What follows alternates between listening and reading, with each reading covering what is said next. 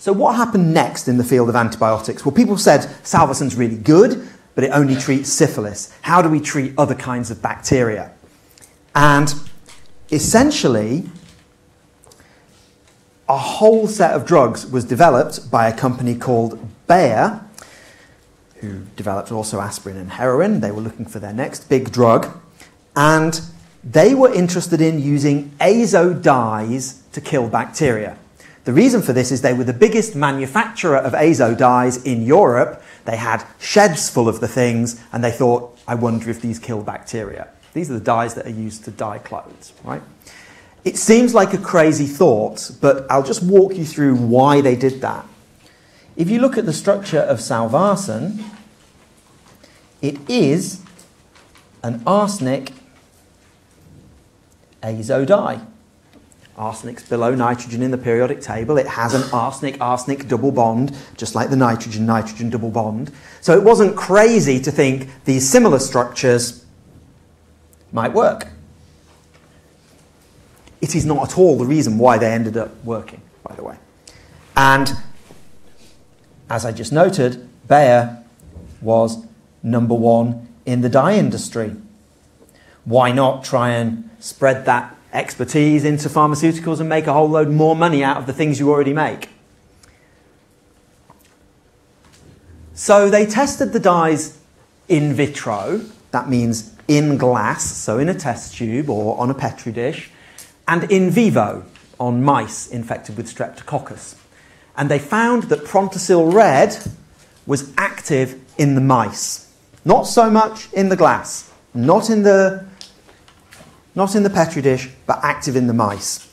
And this was Prontosil Red. This is Prontosil Red.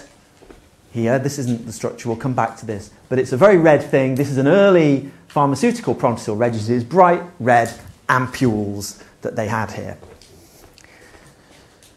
It's worth just thinking about how they made this thing. I'm not too particularly interested in the synthesis, but given you've all done aromatic synthesis in the past, this reaction, thinking forward, this is azo dye formation. You're reacting this diazo with this aromatic species. It's an activated aromatic ring that can attack the electrophilic azo-diazonium salt here. That's how you make azo dyes in general. You react a diazonium salt with some sort of activated aromatic. This diazonium salt is very easily made by taking an amine and treating it with nitrous acid and HCl. This is a diazotization reaction. Again, this is first year aromatic chemistry. Aromatic chemistry, heterocyclic chemistry, and carbonyl chemistry lie at the heart of much medicinal chemistry, okay? That's why they're taught to you as being so important in early years of organic chemistry. So we've made the diazonium salt from this. And this is interesting. We'll come back to this. It's relatively easy to make. I'm just going to walk you through, going all the way back to a simple thing. You've done some protecting group chemistry. You can knock the protecting group off with a base. Ammonia would convert that chloride through to that sulfonamide. Oh, sorry, that's my fault. Yeah. And that sulfonyl chloride will sulfonylate your aromatic ring. I'm not expecting too much detail, just to show you that this is a relatively straightforward synthetic process using fairly standard nucleophilic substitutions and aromatic reactions to get through to this key compound here, this nice simple compound.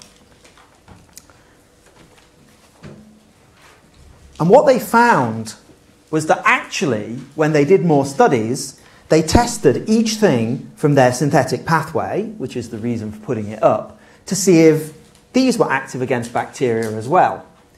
So this was active against bacteria. But what they found was that this intermediate was also active against bacteria. So they didn't really need that full azo-dye structure.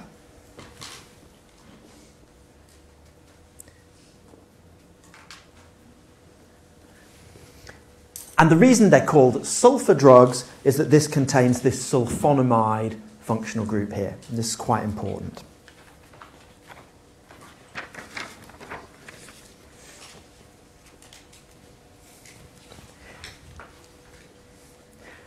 So they had something where the azo dye was active and the sulfonamide synthetic intermediate was also active. What they found in their studies, as I already hinted, is that Prontosil red,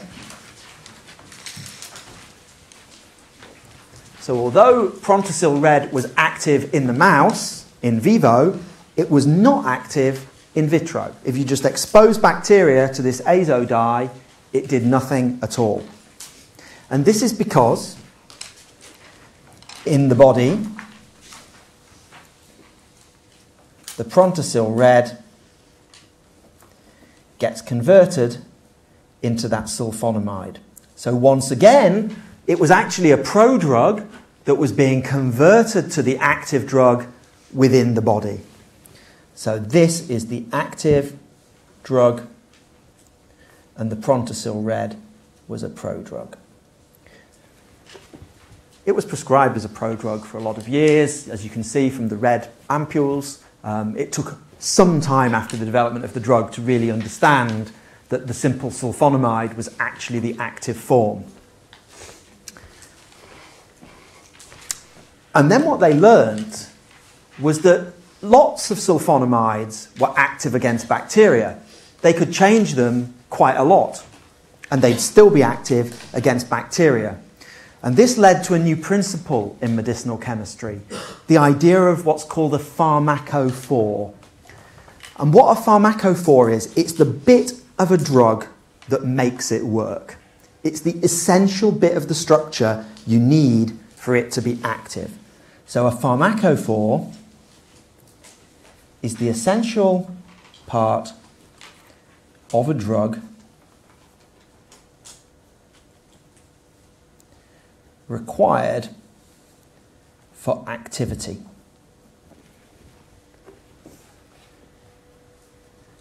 And in this case, it was a nitrogen functionalized aromatic ring attached to a sulfonamide. And you could put different things here and different things here. If you took off one of the hydrogens, you could modify it on either end, and it was still an active drug. And of course, synthetic chemists in that era could very easily make compounds like this. It's standard aromatic chemistry. We've sort of looked at the synthesis. I didn't dwell on it too much because this isn't a synthetic course, but it was all reactions that you've met somewhere else in the course. And typically those early reactions are kind of 19th century reactions. And so they could make all sorts of modified versions, which you can call analogues. And then they could find the most effective of those.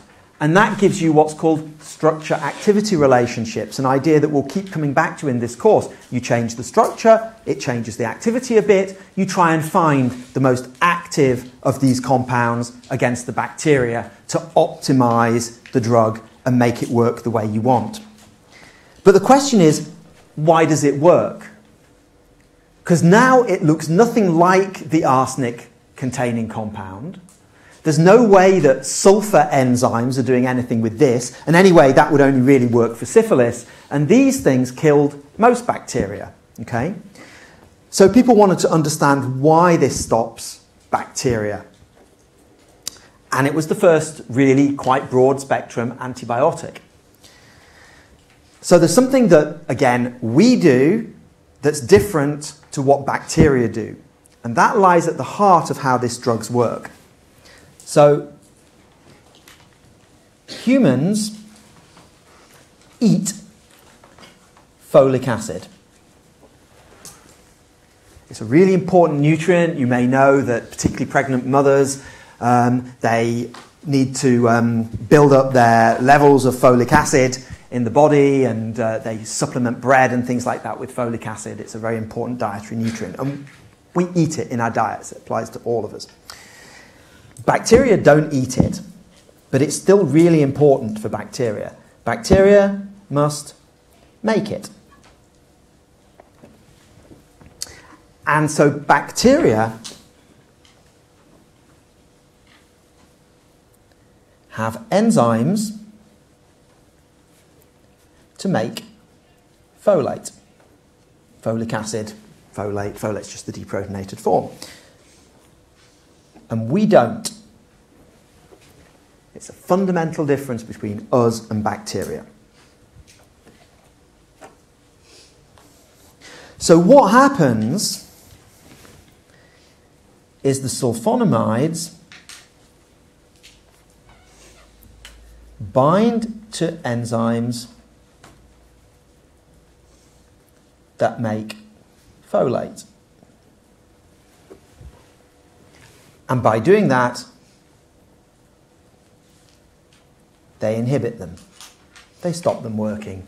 They block up their active sites and stop them from making folate.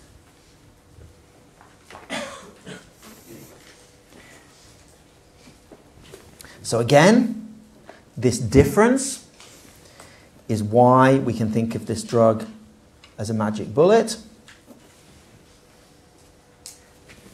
And if bacteria can't make folate, the bacteria will die. This is the structure of folic acid here. Folate, if it was just deprotonated, which it will be at pH 7. So why would sulfonamide bind to folate synthesis enzymes? Well, let's look at the structure of the pharmacophore of the sulfonamide.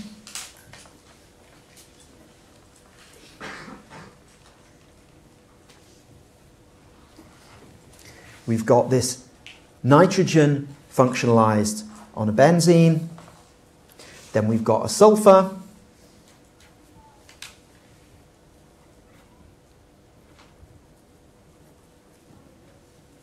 And so on. There is the pharmacophore. And what I want you to see is that this pharmacophore looks very similar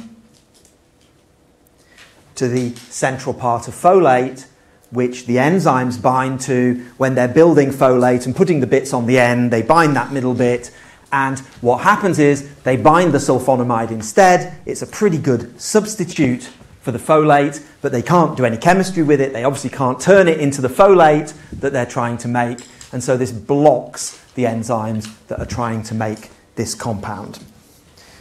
So it binds to folate synthesis enzymes because it's a mimetic to folate. They had no idea when they developed these drugs. They, as I said, just thought they were making an azo diequivalent of salvarsan, but ultimately they stumbled into this class of drugs that has a completely different mode of action that's all connected with stopping bacteria making folate, nothing to do with inhibiting sulfur-containing enzymes.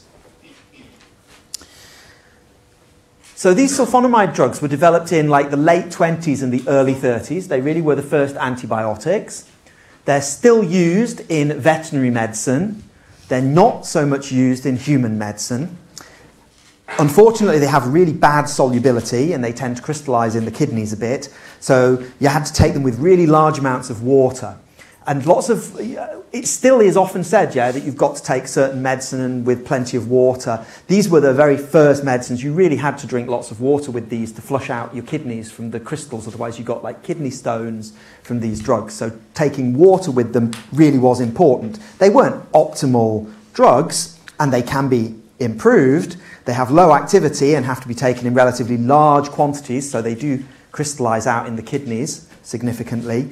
And as such, they've been largely superseded. It's quite interesting. There's a company that takes some of our placement students every year, and one of the things that they're doing actually, one of their projects, is to reinvigorate sulfur drugs for the human market, they can still be used in the human market, and there's still the opportunity to make new analogues of them. And as bacteria become more resistant to some of the other drugs, exploring some of these old drugs where the resistance pathway will be completely different is quite an interesting option. So funnily enough, the fact they've fallen out of use makes them of a little bit more interest in a modern setting. Like I said, they're still used a bit in vet medicine as well. But largely, they've been superseded.